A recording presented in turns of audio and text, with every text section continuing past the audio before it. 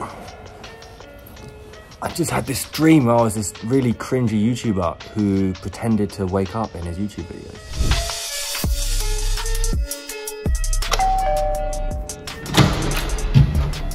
Dripping with George, welcome to my crib.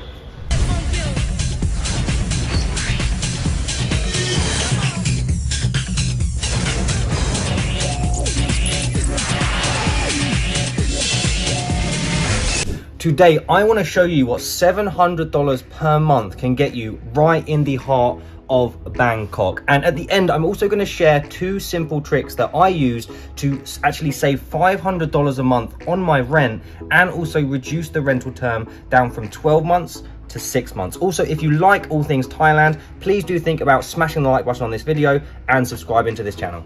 People that make YouTube videos are a little bit hesitant about actually showing people where it is that they live, and I fully expect that in about 12 videos time I'm going to be coming to this balcony with thousands of adoring fans, similar to when Michael Jackson held his baby out of the window, but we will deal with that when it comes to it. So let's start with the kitchen. All right, first off, this is a lived kitchen, right? So please no shit about the mess. Nice storage area, okay? Big storage. Then on the other side, nice microwave. I mean, it is what it is, right? Sink.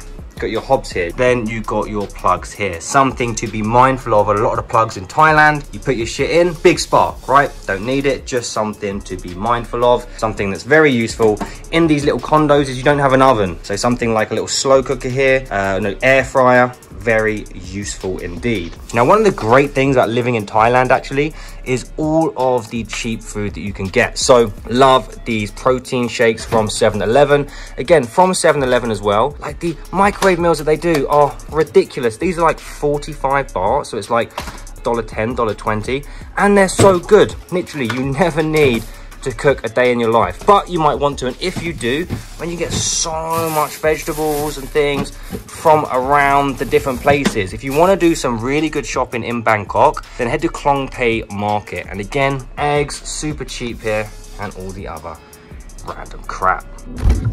Also, there is a very big freezer, which is certainly enough storage space for all of your random crap that you might have. Anyway, stay cool. Now, something that's very good about this condo is it's got a very nice sofa. What you're gonna see is when you're shopping for different condos in Bangkok, a lot of the sofas really suck. This has got a very nice, comfy sofa that I very much enjoy sitting on. Have a little look at this view. Oh, beautiful. And nice sized balcony to just leave all your crap really and dry your underwear. Yes. But this is probably the best thing about the condo, and that is this little seating area over here. I mean, it's so nice just to sit down, put your feet up, have a little book and look at this view. Honestly, this is so good. Now, one thing that this bathroom does have is this banging overhead shower for washing my lovely hair. Now, it should be worth noting the water temperature is very inconsistent, so it will just blow hot and cold whenever it bloody well likes. So you do like the little readjusting thing, make it a little bit hot, a little bit colder, and it either goes so hot that it's like being stuck in a rhino's stomach and crawling out of its butt crack, or so cold you're literally freezing your tits off. So that is just something to bear in mind, but you will be burnt or frozen from above. One of the things I really love about this bathroom is just its general modern look, right? Marble everywhere. Then we've got the basin area here onto the toilet. Now these are gems, right? You have no idea.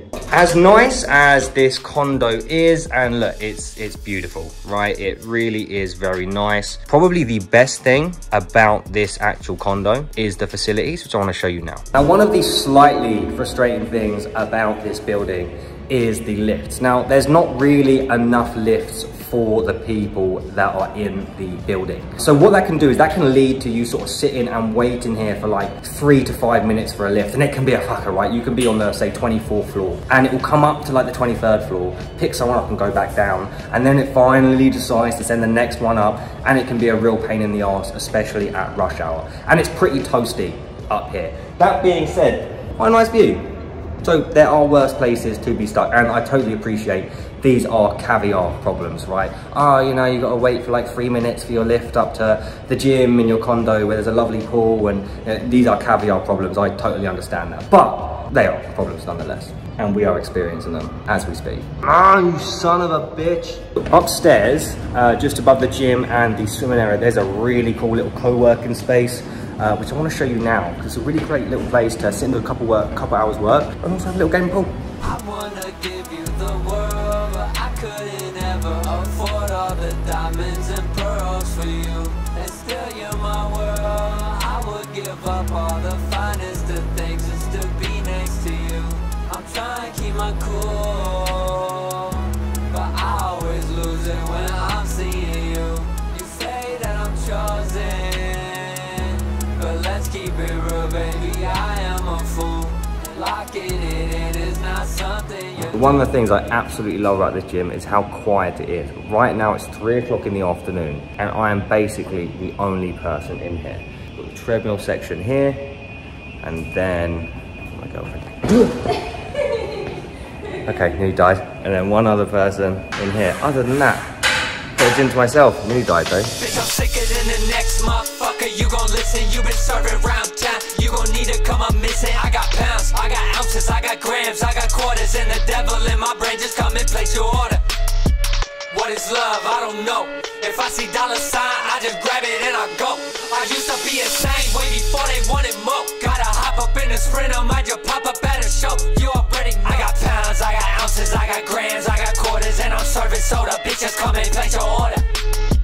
Dollar bill, y'all, we play big ball. As far as the gym facilities go, these are really good. You've got a really good Smith machine here. You've got around 25 kilo plate, a 20 kilo plate, pretty much one of each of the major plates for each side. Then you've got this machine here, which acts as a bit of a back row, a chest press, a lat pull down, and a leg extension. Relatively heavy enough depending on, well, who you are. Really nice view. I mean, check this out. Lovely view here from the gym. You got this complete waste of space. I don't even know what it is. Decline bench and dumbbells here. Now the dumbbells go up to 20 kilos. And that's pretty standard for all of the gyms that I've actually seen for the condos in Bangkok. Good as you've got a flat bench here, 2 incline benches as well, which is great. One of the really best things about it is we've got the cables here. So really nice, we've got the D handles, short and long. We've got a straight bar, we've got a rope as well. And these are nice and heavy cables as well, with the option for chin-ups, pull-ups, etc. too. Really a nice selection of cardio machines. So we've got the treadmills across the front here. Now, really one of the best things about this is the view that you get when you are on the treadmill. I mean, it's such a lovely view. I mean, to come up here and do your cardio, just literally looking out at this view is beautiful. And when you come up here at sunset, I mean, it's so nice. Let's just do a bit of a pop in here. And again, look at this little corner spot here. It's so nice. We've got the cross trainers. We've got a selection of 1, 2 cross trainers here. And then we've actually got 3 bikes, 1, 2, 3 bikes, and a recumbent bike here. Again, all with a lovely view of the Bangkok skyline.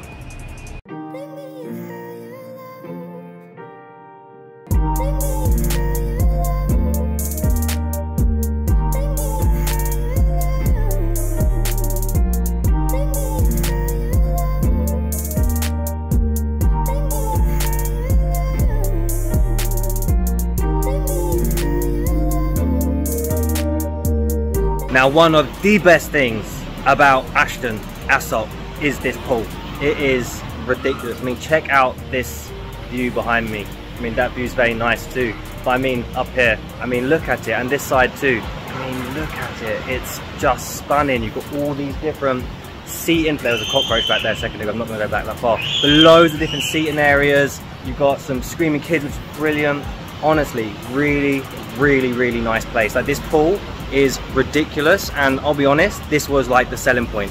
The gym is just down there, and every morning when I come up and do my morning cardio and I walk along this skyline, it blows my mind. Like, you know, there's something called desensitization. Desensitization is when you have less of an emotional response because of repeated exposure to something. I haven't had desensitization from this place yet. Every single morning when I walk to the gym and I walk through this skyline, it blows my mind every single time. It's amazing. It's one of the best things about it. And honestly, it's not just this. I mean, there are places all along here. There's condos everywhere that have this type of view, and it's just banging. Love Bangkok. Love Bangkok.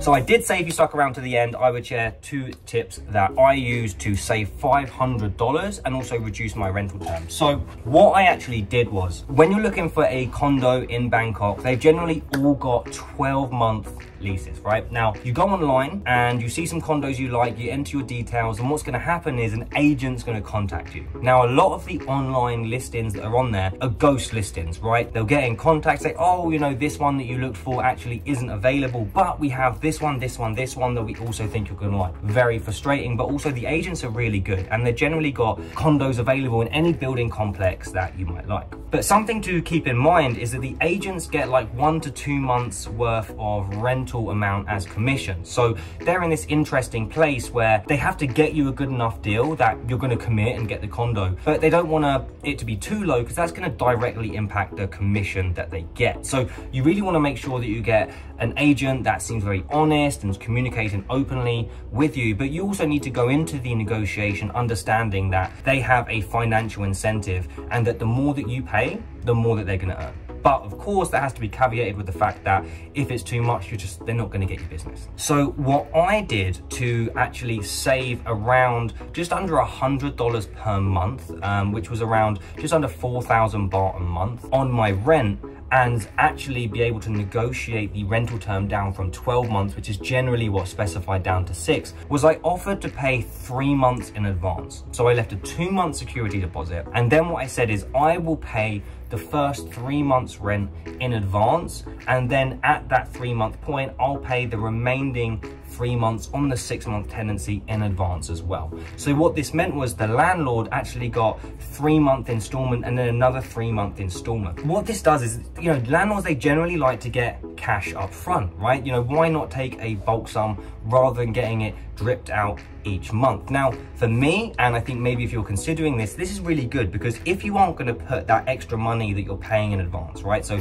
usually you pay 1 month in advance. The other 2 months rent, if you aren't going to put that somewhere where it's going to make you more money than the amount that you can save via the negotiation, it actually makes a lot of sense to do that. So by offering 3 months and then 3 months later, the other 3 months rent, I was able to negotiate down from a 12-month lease to a 6-month, and I brought the rent down by just under 4,000 baht a month. Now, this does have its risks, and this is that the landlords are generally less incentivized to deal with anything that's broken, any leaks, any fixes that need doing, because they aren't relying on that next bit of money coming in. You know, if you're 2 weeks away from paying your next installment of your rent, they're going to be much more likely to come in and get everything fixed swiftly. Whereas if you pay 3 months in advance and 2 weeks later you got an issue, they're not going to collect cash off you for another 2.5 months. So they're a bit less incentivized to come and get everything fixed as quickly as they otherwise might be. This was a little bit of advice that I got from the agent that I dealt with. That being said, for me, I was happy to take that risk to bring that lease down from 12 to 6 months and save, you know, around just under $100 a month in my rent. Now, I really hope you enjoyed watching this video. I hope this gave you a little bit of an insight into what around $700 a month can get you when, you know, condo shopping and looking to find a condo in Bangkok. And if you did enjoy this video, please do think about giving the video a like and maybe even a channel subscribe. But thank you very much for watching, and stay real.